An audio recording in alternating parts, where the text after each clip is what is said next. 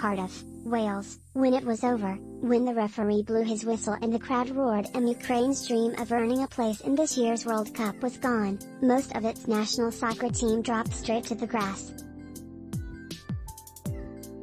A few players held their heads in their hands. The rest simply stared off into space.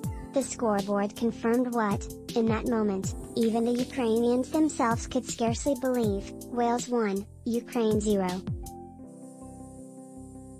A World Cup qualifying journey laced with symbolism and spirit and national pride, an opportunity delayed 3 months by war with Russia and reaching its denouement on a day that had begun with explosions in Kyiv. The first direct airstrikes on the capital in a month, had ended not in triumph but and for weeks, he and his teammates and their countrymen had treated every step of their war-delayed World Cup campaign as such, a chance to bring joy to a nation desperately in need of it, a chance to showcase their pride in their jerseys, in their flag, in themselves, a chance to keep their nation.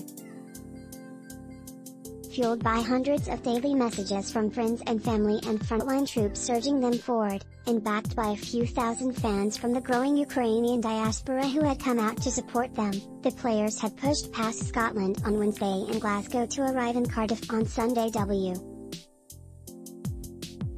How high was the drama? A group of soldiers recently sent the team a tangible token that they were all in it together, a Ukrainian flag signed by their comrades. It hung, again, in the team's dressing room Sunday.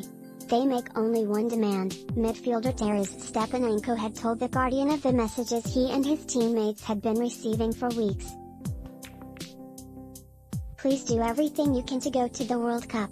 But it is Wales, not Ukraine, that will be headed to Qatar in November, to a date with the United States in its opening game.